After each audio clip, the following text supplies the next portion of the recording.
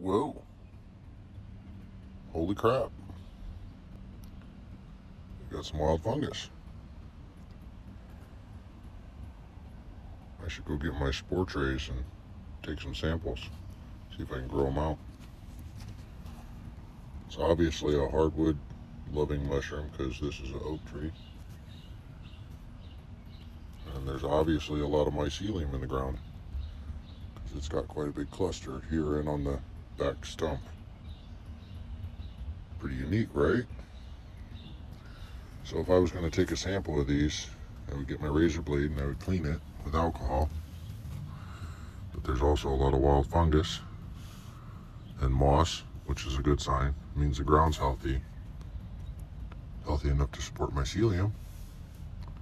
Must be quite a patch because a couple weeks ago there was some right over there sticking up out of the ground. Big old tall, weird looking, but it's unique.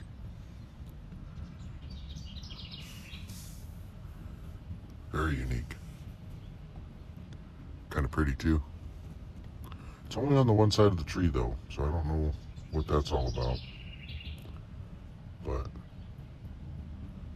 maybe before they die off for the season, I will get a spore sample. Looks like somebody's already yopped into them a little bit. There's a chunk missing. They should be edible. I don't know though. Not sure what kind of fungus it is, so I wouldn't eat it until I knew. They just look like wild tree mushrooms. It's hard to tell if they're edible until you really get a sample and send it in and test it. Unless you can identify mushrooms like that. But it tells me that the mycelium's healthy in the ground because this tree's just being eaten alive by this mushroom and composted and broke down. Well, I guess we got a little start there.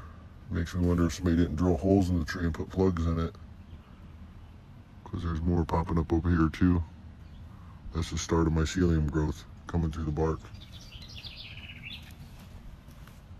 It's very unique. This makes me wish I had my razor blade with me. I would take a sample. It's pretty though. It's definitely pretty. I wanted to share a little update. I saw these last year and I was like, oh, that's unique. I got some good footage of it. Cool. All right, y'all. Peace out.